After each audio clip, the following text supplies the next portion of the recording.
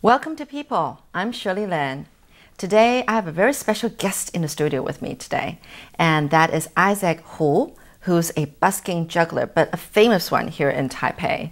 He started off in Ximending, a very crowded, young people, attractive place, and he was there, juggling and doing his incredible performance for 4 years before he moved to a more upscale area, the Hsinchu district. Oh, I'm sorry, the Xinyi district. That's right. Well, anyway, let's welcome Isaac. Hi, Isaac. Hello. Hello. So, when was the first time you came to Taiwan? You said about 8 years ago, right? The first time I came to Taiwan when I was 2, actually. Oh, okay. And again when I was 7. Yeah. But then the first time I came by myself was about 12 years ago. I was 19. All right. That's very young to be on your own and everything. But what was your childhood like? You are a very active person, into acrobatic acts and, a very daring kind of boy when you grew up? Because that's my impression of someone with what you're doing now.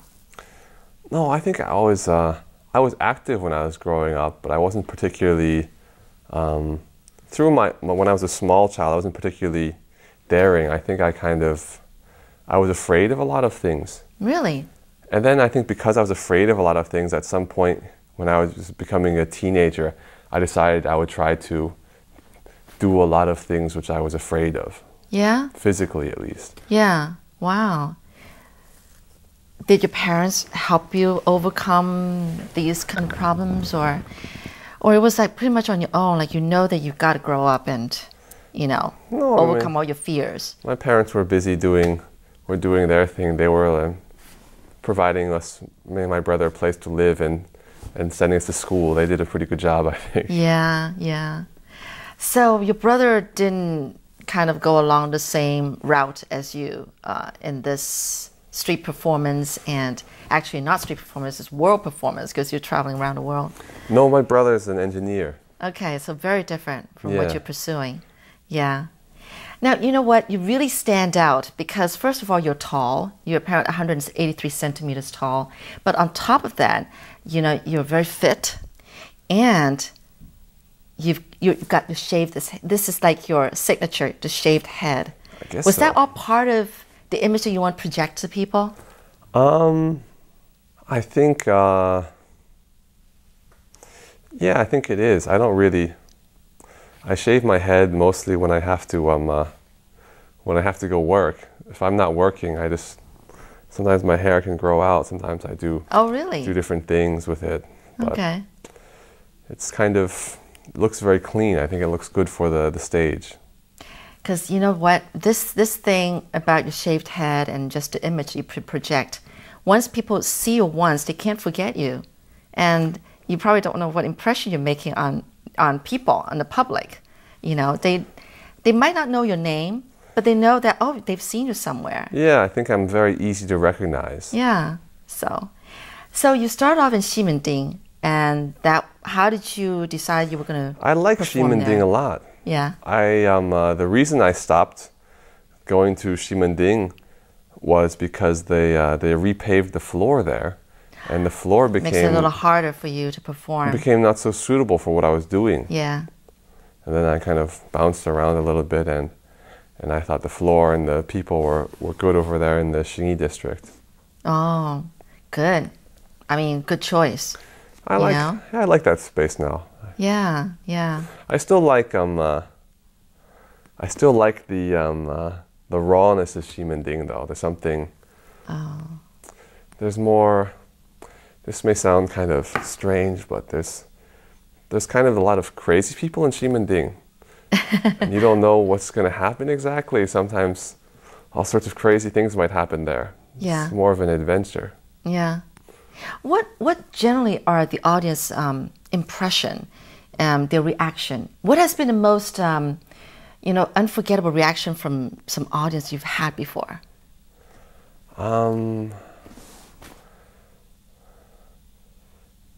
It's mostly when people come to me after the show, and one thing I remember very much was sometimes people are asking me when I'm going to be there next, and I can't really tell them concretely, because I can tell them if I definitely won't be there because next week I'm going to be in Mongolia or something like that. But if I'm going to be in Taipei next week, I don't know what the weather's going to be like that day. Yeah. And I don't know what that space is going to be like that day, because oftentimes they have events there in that space. And it's difficult to find out what's happening there before it's actually, you go there, you see they're setting up a big stage and don't know what's going to happen. So this one man, he's always asking me because he wanted to bring his father up from Kaohsiung. And I said, well, I don't know, you're just going to have to try and see. And he came 2 weeks later and said, oh, I brought my dad up last time and we were looking for you and you weren't here. And I apologized to him, and it kind of went like that for quite a while. And then one day, he brought his father there. And this man was probably in his 30s, his father was in his 50s. Uh-huh. And they were watching the show, squatting on the ground like kids. Yeah. And I thought it was really, there's something special there. Like his father had kind of the same.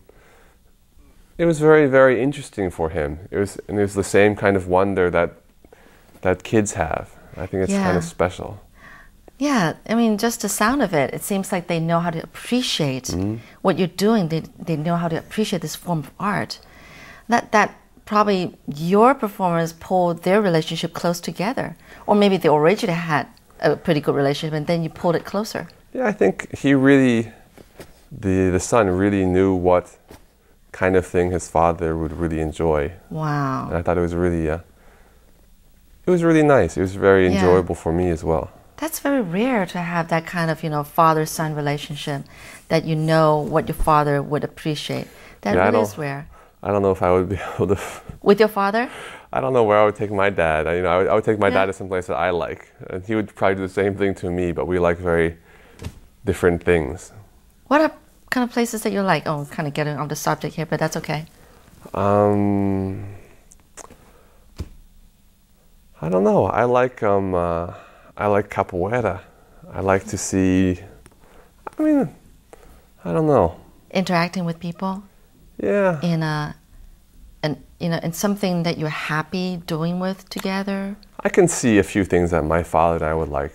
Yeah. Maybe kind of. I remember when I was a kid, I would like to go to they have those science museums for kids. Yeah. There's lots of stuff you can touch. Right.